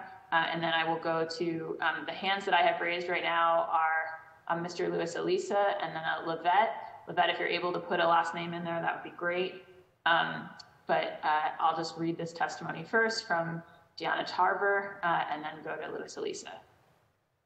So the testimony from Deanna Tarver is, I believe it should remain Boston Public Library, Roxbury branch, and each library is in a section of the city, and it is named for that section. I do not agree to Nubian Library. No one asked me my opinion, and I live within blocks of the library. Thank you. So again, that's from Deanna Tarver. I'll now ask the staff to bring Luis Elisa into the room.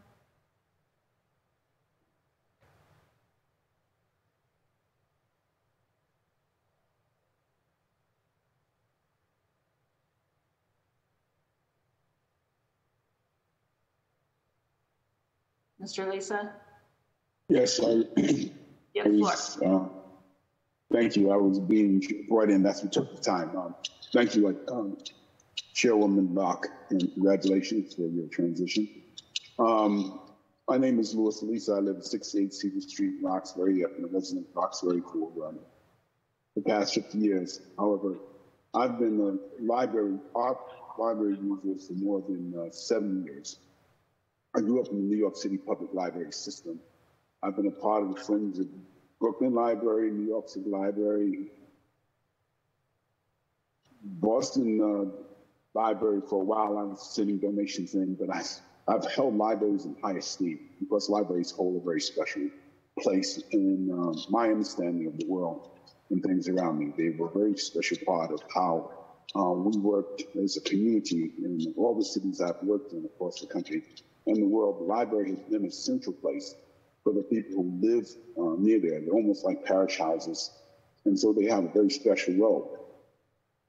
I think that just in keeping with the reality of what libraries are and how they originated, the first libraries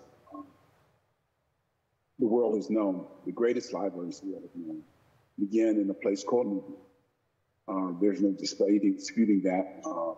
Not just Alexandria, but before Alexandria, the libraries of the world and the great thinkers of the world came to the place that we consider now Nubia for knowledge and education. I think much of what the testimony has been is to say we want to encourage young Black children and brown children to see themselves in the context of the world around them. The idea that people like to name places of importance that are relevant to their culture is common, whether it's Chinatown or whether it's Spanish Town or whether it's, whatever the housing development that we name after somebody that we revere and want our families and children to grow up with. It's a normal process. The request that we changed from the name of someone who's oppressive and Dudley, and I know the history of the governor and his son and others engaged in the slave trade, which now, without too much political correctness but rightness, we know that a lot of places were named after individuals because it was common to do. And at the time that it was named, that was the prevailing culture. But that culture has changed. And so therefore, it would be an intelligent thing to take into consideration that given support and weight to naming a place so important as a library, with the cultural backdrop and understanding that maybe some young person, regardless of race, would go in there and want to know where the libraries come from and where were the great libraries of the world established and what they need, would have great resonance for what libraries provide, which is access to extended education, access to extended learning beyond just the public schools. It's always been arrested. The New York City Public Libraries are incredible because they still do programs in the communities. We have a book wagon that I help pay for as part of National Grid nationally. So I'm not going to stay too long, but I just want to say that it's a decision that's made by the City Council. If naming buildings is made by the City Council, we've done this before. When Honan Library in Austin had to be named, there was no question. Right away, I was a part of the group of Charles at the City Council and at the time, and we moved forward. When libraries in other areas have been named, we have no challenge. I sat on the development of the Mattapan Library, so I'm thinking that if a decision can be made that if you need to go back and hear from more people other than your immediate circle of friends and employees, it might be a good thing, it might be a logical thing, and it might be the correct thing to do. And so I'm in support of the change of the name to meet the community and the changes that are taking place in the area to encourage young people, Black and white of all ages. Me llamo Luis Alejandro Isa.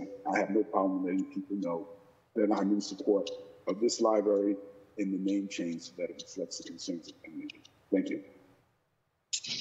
Great. Thank you, Mr. Elisa. Go next to Lavette and then to Samuel Pierce. And then apparently I have a couple more letters to read into the record, so I'll do that as well. Going to Lavette. Hi, can you hear me? Yes, we can. You have the floor. Hello? Okay. Lavette Coney. I was not able to change it on there. I'm not sure why, because it's really a closed webinar. It's not one of the webinars where you can actually change your name. I can't go back. I guess when I registered, that was the only point in which I could do that. But my last name is Coney, as in Coney Island. I'm an active member of Roxbury, of the neighborhoods. I'm the president of the neighborhood association, and I am in collaboration with a number of different people in Roxbury to help make sure that we have a better quality of life. I was born and bred in Roxbury, and I have used the library at various points of my life.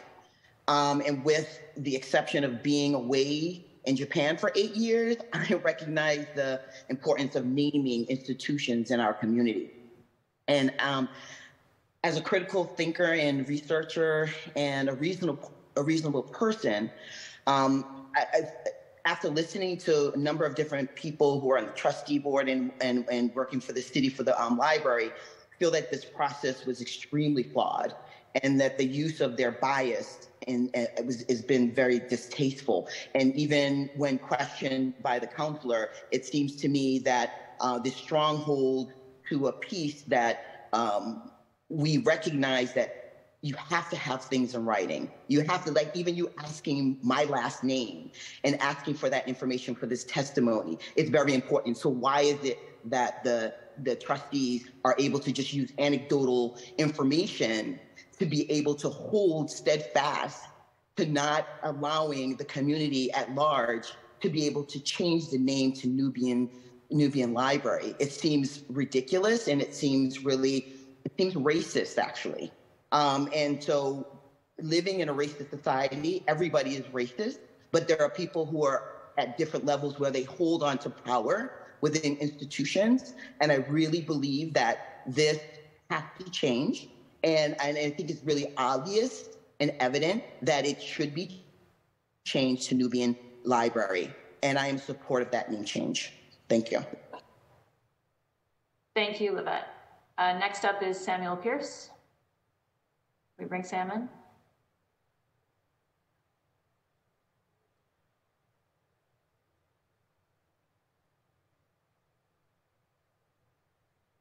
Thank you, Kenzie. I just wanted to first say congratulations to you. We definitely have earned a wonderful new chief of the VHA. I'm sorry to see you leave the council, but obviously very big congratulations to you. Thank you. I just wanted to say, as far as the library is concerned, I do think that we should have the library named after the square. We have the Copley Library named after the Copley Square, Eggleston Library named after Eggleston Square.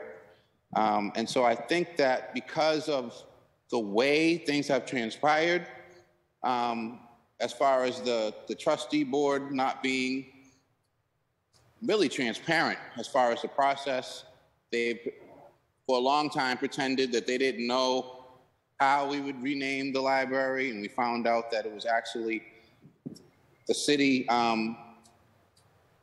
that could actually do it from the executive side. So that would include the city council being able to weigh in on the naming of any edifice or building.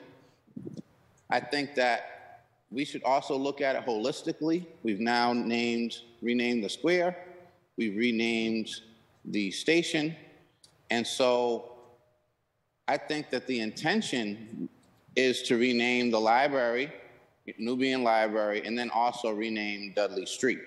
And so I think that hopefully as we start thinking holistically and as we're talking about renaming things, we also take this opportunity to rename Columbus Avenue after Mel King. I think that people were very excited about that idea.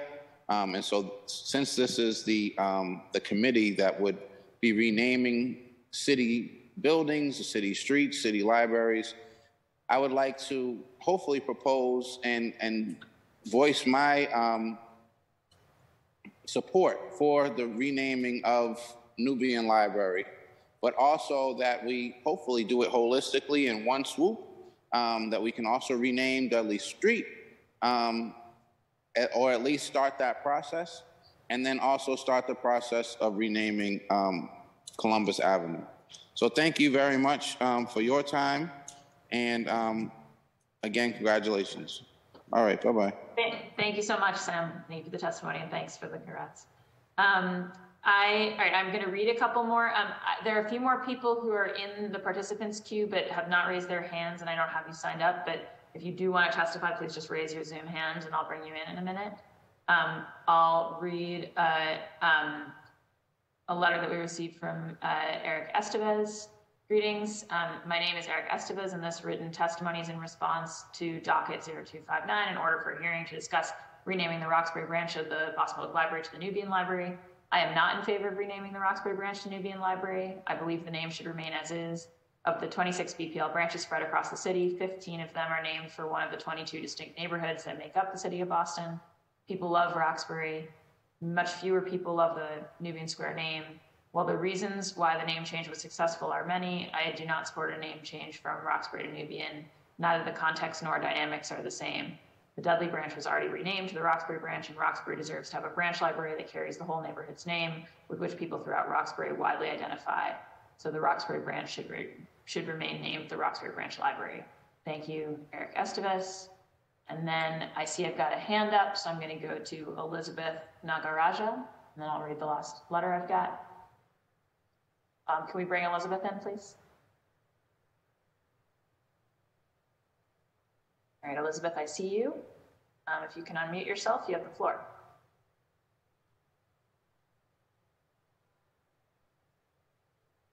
Yeah. Elizabeth? I'm coming. Just was trying to get my video to go, but it won't go. There we go. Oh, there we are. Now I can see you. Good afternoon, everyone. I have been listening, and I was a bit hesitant to come as a panelist, but I thought it was important for me just to speak. I'm Elizabeth Nagaraja, longtime resident of Roxbury, have lived here for 47 years of my life, homeowner and stakeholder, but I also am the president of the Friends of the Roxbury Branch Library, which I have been the president for the last, I think, 6 years. I've heard a lot of things today that I had not heard before. I was on that meeting when the name change came up. I have been to several different meetings about the name change. And when I'm speaking with two roles. I'm speaking as an independent person who has frequented the library for over the last 28 years, this particular branch. Also as a member of the Friends. When we spoke about this at our meeting, and Mr. Cambone did come to our meeting and share his thoughts, I would say that when they're mentioning the Friends in support of the name, I want to make it clear that it was not a unanimous vote to support the name Roxbury. So I want to make sure that's clear, that it was not everyone who was in favor, but the majority were in favor. As this conversation has continued, I understand the importance of Nubian. I understand the importance of holding the name of Roxbury.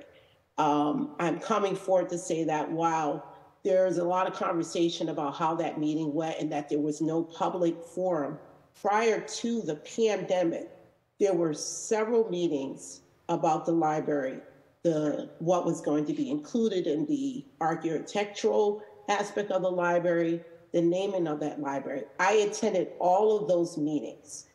Myself and maybe 3 other Roxbury residents were at that meeting. It wasn't until the name actually came forth and was put forth that there was a public outcry. I think that to the many points that have been made, I don't think that enough people put their input in the very beginning. And that's why we are here where we are. And I think it's important to remember that when we have these public meetings, that often the public attendance of people in this area can be low. So then we end up where we are now. We are at the point where the name is being challenged because other things in the square have been renamed Nubian. But I think it's important to remember that this was not an attempt to, because I was at those meetings, and it wasn't an attempt to disrespect our neighborhood. And unfortunately, where we are now is because other things have been named. I understand the importance of having everything be uniform, but I thought it was important to share that. When I was at those meetings, I would look around and there were not many of us there. So as we revisit this, keep that in mind. And hopefully we can get to a point where we agree on what the library should call. If it ends up being Nubian, the Nubian branch, that's great. But just remember, when we're having these meetings and decisions are made, and then we come back later, this is what happens. And that's all I really wanted to say. And that's my personal, that's not representing the Friends, because I can't speak on behalf of an entire group of people, but I can speak on my experience on having attended all of those meetings when the library was being redesigned and the name came up, that it wasn't until after the name came that a lot of discord can. That doesn't mean we can't still have this conversation, because I think it's important to have, but I think it's important that as we're moving forward, that we keep that in mind. And again, I am the president of the Friends. I am not speaking on behalf of the Friends. I'm speaking on behalf of Elizabeth Nagaraja as a member of the community and a person who loves the library, who has loved the library for most of her life. Thank you so much, Elizabeth. And I just want to note that we're joined for public testimony by Ruth C. Liu Jen, our city councilor at large. So thank you, Councilor Liu Jen, for being here. I'm going to now read, I've got another piece of written testimony into the record. And right now, this is the last one I have. So again, if you are looking to testify, please raise your hand. And I will come to you. But first, I'm just going to read this. So this is from Yamawa Arenas at 89 Ford Avenue, Roxbury, Mass. 02119. Thank you for accepting my written testimony. As context, I served as a trustee of the BPL from 2006 to 2022 and was a member of the Board of Trustees when we voted to rename the Dudley branch of the BPL after the community it serves. I submit this testimony to outline my thinking at the time of the vote, which remains consistent today. While I appreciate the passion and the commitment of the Nubian Square Coalition, I respectfully disagree with their point that the branch should follow the Nubian Square naming. The referendum to adopt the name Nubian Square clearly showed an appetite for discarding the Dudley name for that particular section of Roxbury. I support that decision. However, the referendum did not speak to renaming any of the adjacent businesses, services, or agencies that function in that part of Roxbury. The Roxbury branch is among the largest branches in the BPL system. Unlike other smaller branches that serve subsections of larger neighborhoods, the Roxbury branch serves the entire Roxbury community. In the spirit of inclusiveness, I believe that the name of the branch should reflect the entire neighborhood, not just the immediate area in which it sits. In addition, the name Roxbury had clear support from important stakeholders in this conversation. Notably, these included the Friends of the then Dudley branch, committed library users who volunteer their time and energy to support their local branch library, and the Roxbury Historical Society, keepers of the rich and diverse history of this neighborhood. The diverse makeup of Roxbury residents has shifted considerably since the first Roxbury branch opened in 1873. There's no reason to believe those shifts will not continue. As a resident of Roxbury for over 2 decades, I see the cultural heterogeneity and diversity of our community every day, including on my daily commute through Nubian Square. As a former trustee and ardent supporter of an institution whose motto is free to all, I believe that the BPL branch's name should reflect the immediate community in all its richness, standing as a beacon of knowledge and of Roxbury's collective community strength. I hope this perspective has been helpful to your deliberations. Thank you for your time and attention to this matter. Sincerely, Zamawa Arenas, former BPL trustee and Roxbury resident. All right, I think that's everybody.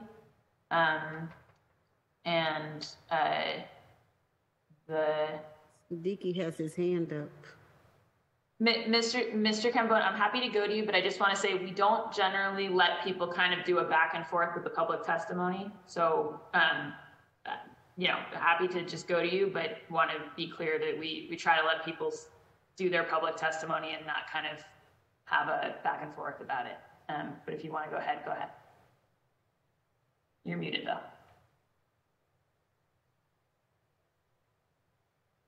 Dicky, you're muted. I appreciate the consideration. I just had a couple of issues. Number one, there are 4 or 5 libraries in Roxbury. And how is it that that location is designated as the Roxbury Library when there are 4 others, whether you're talking about Eggleston or the other branches, number one. Number two, when I heard the young lady who said she was the chair of the Friends, that she gave the impression that there was quite a bit of community discussion and meetings about the name. And I don't see how that was possible because, like I said, I was there for the virtual meeting on May 26th when Robert Gallery stood up and said, you know what, and I repeat myself, it would be unfortunate to not have a new name for the library, and I propose that it be the Roxbury. That was within that 1 hour was when that name change happened with the trustees. There was no testimony, there was no previous meetings about it. And so what I'm saying is that that's invalid to say that there was community discussion. Mr. Cambone, so I think just to clarify, I think her reference was to meetings of the Friends of the Roxbury Library, the Dudley Library at the time. prior to that meeting, not to that, but I do just want to, because we don't let people keep coming back and doing more public testimony, I want us not to go down this lane. I just wanted to clarify, because the impression was given that there was a lot of community discussion about the name when there was none. It was a dictate. I understood that to be her referencing the meetings of the Friends group prior to taking the vote that she referenced, so that there was conversation there. I do want to give Councillor, well, I'm gonna let Councillor Lujan say a word if she'd like to before we close, because she hasn't had a chance, but I do see I've got another hand up in public testimony, so I am gonna go to Nia.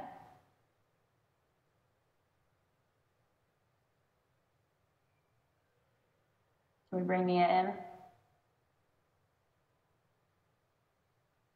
Oh, can you hear me? Sorry. Yep, we can hear you. You have the floor. Okay, thank you. I am testifying that I am in support of the name change. I actually voted when there was a vote that came up, and I understand that there was an overwhelming support for the name change. So I know that the square has been the name has been changed, and I hope that the library name will also be changed. I actually worked there when I was a teen. It was like my first job, so I have a deep connection to that space. I submitted a letter, I believe, to Cora, so I will keep this short and just say I'm in support of the name change. Thank you. Great. Thank you so much, Nia. And sorry, I think Elizabeth does have her hand up again. Can you bring Elizabeth back in?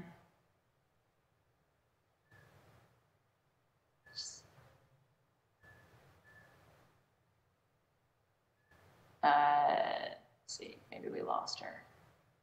Elizabeth, are you here? She did not have my hand back up because I didn't want to do the back and forth. The back and forth that I've been trying to cut off, yes. Yeah, but then I felt... No, I'm sorry. I clicked that by accident. Thank you for that. Okay, all right. I'm not going to do the back and forth. When we have another meeting, I will sign up again. So sorry about that. No worries. Thank you so much. And I see, but now I also have Linda Freeman's hand up, so I will go to Linda. Hi. Thank you for allowing me this opportunity, and congratulations. For the sake of continuity for the square, I'm in support of renaming Roxbury Library to Nubian Library. For those who don't frequent the area, it can create a little bit of confusion. So it's easier if everything's in continuity. Thank you. Thank you, Linda. I think that's everything I've got for public testimony for the moment. As mentioned, there's a few people who we had verbal and written testimony for, so all those letters will be on the record for councilors. Councilor Louis-Jean, would you like to say a word?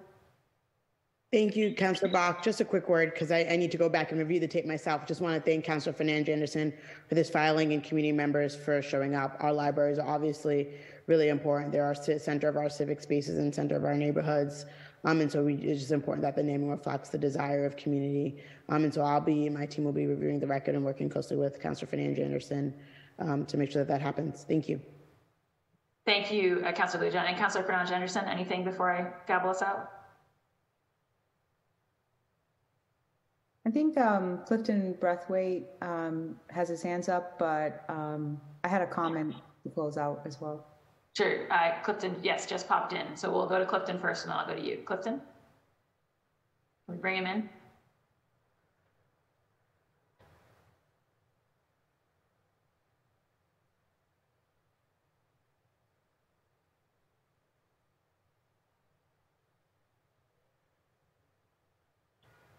Mr. Braithwaite, you have the floor.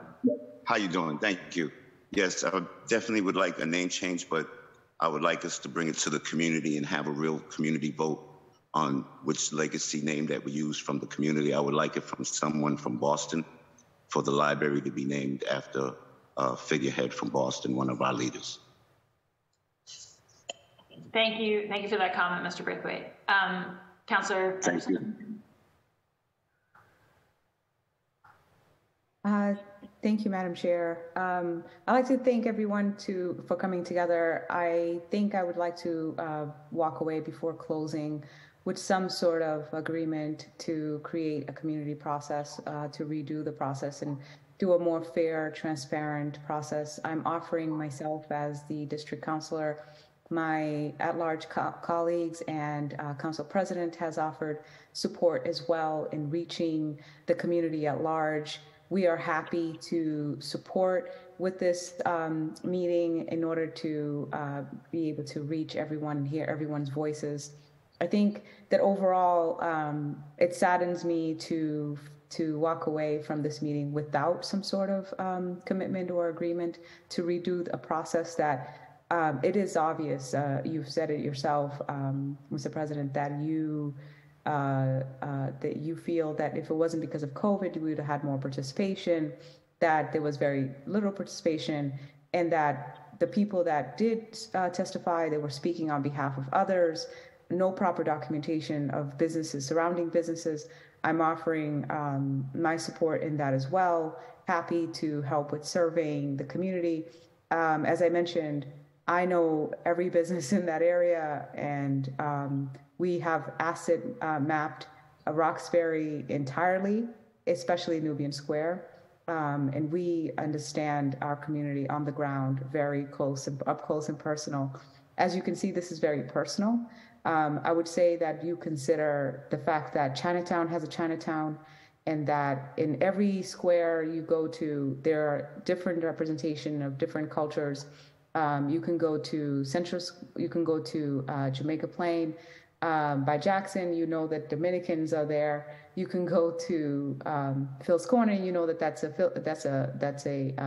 Vietnamese community. You can go to Hancock Street and understand that that's Upham's Corner, and understand that that's Cape Verdean community. The African American community happens to be the only community that is not very well supported in maintaining their culture and identity and historical context. And so it is personal, and we're asking you kindly, respectfully, to redo the process to include the community at large, and that everyone deserves a voice and to be seen. If you'd be so kind to redo the process, I would greatly appreciate it. Thank you. Thank you, Madam. Thank you, Councilor Burnett-Anderson. President Leonard, did you want to say something? I just acknowledge the value in having this hearing and discussion today. Because we have some jurisdictional questions that have surfaced, I would be happy to follow up with both Councillor Tanya Fernandez-Anderson and outgoing Chair Councillor Bach as to what next steps could look like. I will also update our board and our board chair, so you have my commitment that those things will happen. Great, thank you so much, Mr. President. And yes, definitely one of the things that I'll make sure to do before I leave my role as committee chair is to kind of like pull together the questions, and including questions about next steps from the committee, and kind of formally communicate those over so that there's forward momentum for the conversation. But really want to thank everybody for being here today. And I think we've gotten through all the public testimony. So with that, this hearing of the Boston City Council's Committee on City Services and Innovation Technology is adjourned. Thank you all. Thank you. Bye, everyone.